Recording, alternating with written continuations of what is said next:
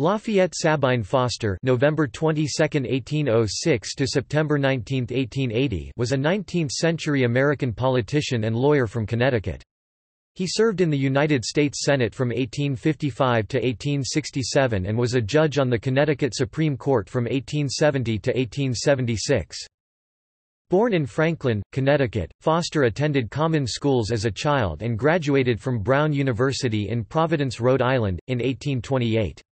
He taught school in Providence for some time and studied law back in Norwich, Connecticut. He took charge of an academy in Centerville, Maryland, where he was admitted to the Maryland Bar in 1830, then returned to Norwich and was admitted to the federal bar in 1831.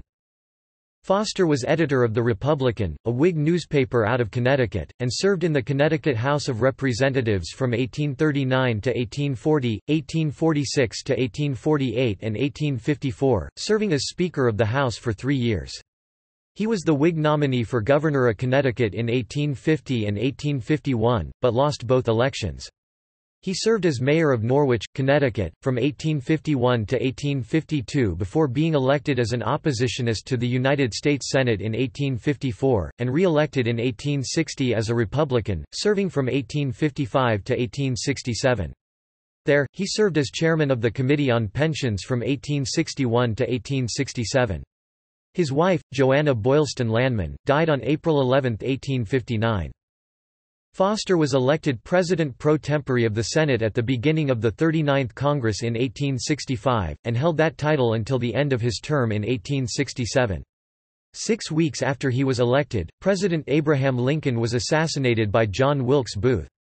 Two of Booth's accomplices also intended to assassinate Vice President Andrew Johnson as well as Secretary of State William H. Seward. Seward's assassin, Lewis Powell, struck but failed to kill, whereas Johnson's assassin, George Atzerodt, never acted. With Johnson's accession to the presidency, Foster became first in the United States presidential line of succession. Had Atzerodt followed through and successfully assassinated Johnson, Foster would have become acting president in accordance with Article 2, Section 1 of the United States Constitution. In 1866 Foster was elected as a companion of the third class, i.e. an honorary member, of the Pennsylvania Commandery of the Military Order of the Loyal Legion of the United States, a military society of officers who served in the Union Armed Forces during the American Civil War and their descendants.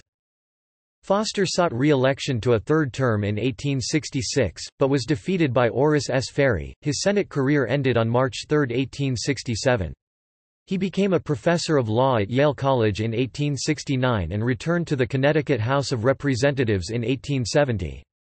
He was once again elected Speaker of the House, but resigned to take a seat on the Connecticut Supreme Court.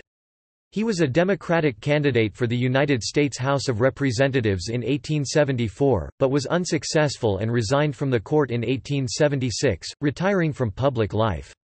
Foster died in Norwich, Connecticut, on September 19, 1880, and was interred there in Yantic Cemetery.